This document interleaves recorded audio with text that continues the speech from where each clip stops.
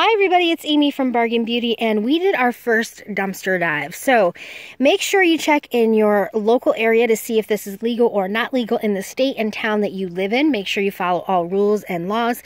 But we did do our first dumpster dive, and we only went to one dumpster. We just wanted to kind of get a feel for it, see how it would go. So I'm going to show you guys what we did get. So the first item we got was this really cool metal, like industrial frame.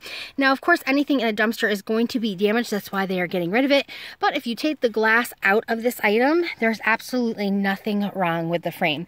So this is super cool, and the original price on this, I believe, was $19.99. So that's a completely free item, and we're just going to take the glass out of that. Now, we did find a bunch of cords, and of course they damaged the item when they put it in, but with the cords were these really cool light bulbs, and I believe they're going to fit in my night lights. So completely free, and we will either donate or give away the cords to somebody who might be able to use them.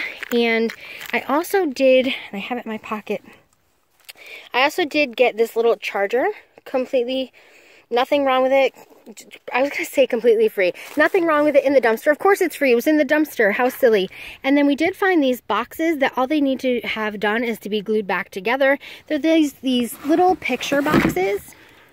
They should be four-sided, so there's two solid bases, and then the rest of the wood just needs to be glued together. So nice little craft project. But yeah, guys, if you have any tips or tricks for me, let me know in the comment section below. If you're a dumpster diver and you have any ideas or anything you want to pass along to me, I'd greatly appreciate it. If you haven't subscribed to the channel already, please do so. Give a big thumbs up, and I'll talk to you guys in my next video. Bye-bye.